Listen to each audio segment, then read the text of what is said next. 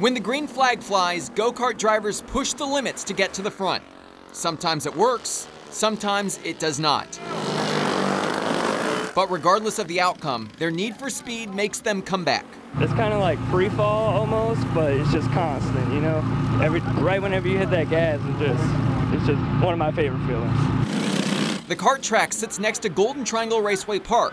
Created a couple years ago, it gives drivers a chance to improve at their craft.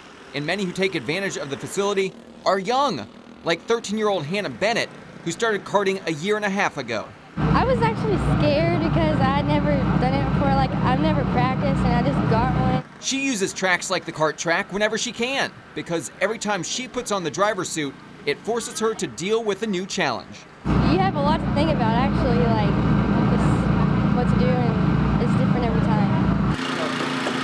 Then there's 25-year-old Lafayette, Louisiana native Chance Lachelet, who has been racing since he was about Hannah's age. My grandma was like, there's a track down the road for go-karts. You should go check it out. And we went check it out, bought a go-kart the next day, and went racing the next weekend. Chance, like Hannah, always giving it his all when in the cockpit, because every second matters.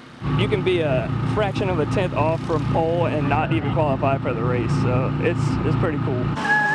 Also on the track, an 8-year-old, Sam Argo, who got his first go-kart a couple years ago. My dad told me to come in the shop, and he had a blanket over my go-kart, and then he took it off, and that's when I got my go-kart. His mission? To win some hardware. I like the part when I get my trophy. The common bond between this trio, their love for racing. I like going fast. And a chance to move up the ranks. What's that feeling like when you beat everyone else?